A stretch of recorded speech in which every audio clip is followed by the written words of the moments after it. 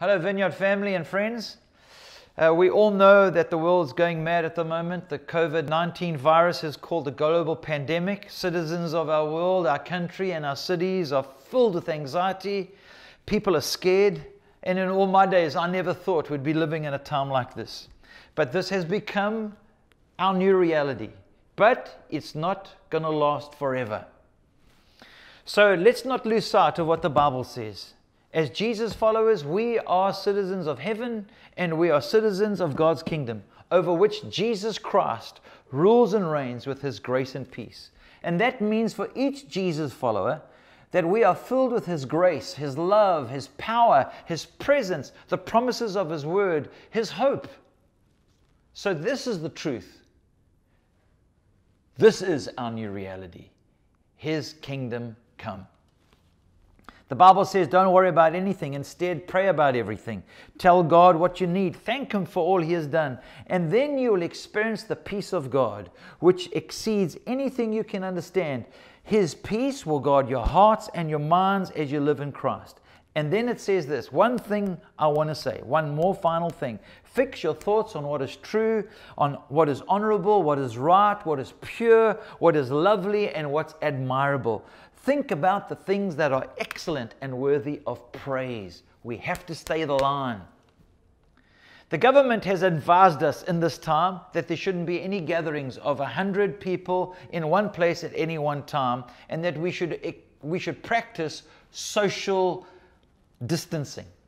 And since we're a church that's over 100, we are faced with a challenge. The challenge is this, but we want to turn it into an opportunity of God's kingdom advancing in us, through us, and among us. This is the challenge. The challenge is we are going to meet, but we're going to meet differently. We want to take the government requirements on a month-to-month basis. So for the time being, we will not be meeting on Sundays at the warehouse, but we will be having church in your home on Sunday mornings at 9 a.m. via a live stream video. Fancy, eh? And we're going to start this Sunday. We are going to be live streaming into your home, 9 a.m., and we're going to be talking about experiencing God's peace in troubled and anxious times. We'll also be having something very fun and exciting for our kids. So kids, you've got to watch out for this and watch out for stuff during the week. The government has put a little other extras in for us.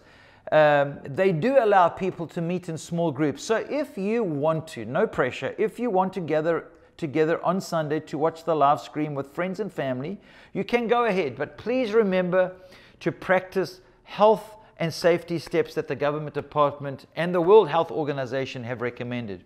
If things change, we're going to follow suit. In the meantime, we need to be care smart. That means wash your hands for 20 seconds and use that 20 seconds to pray or to talk to somebody. Use the Corona greet when you're going to greet somebody. Don't be stubborn. Do the right thing. And if you are showing signs of the coronavirus in your life, be smart. Stay at home. Call your healthcare specialist, speak to somebody close to you, and please talk to us so we can pray for you and we can care. As a church, we are a network of families right throughout the city. So let's make this work for us. Let's be smart. We know church isn't a building we go to. We know that church is a family we belong to.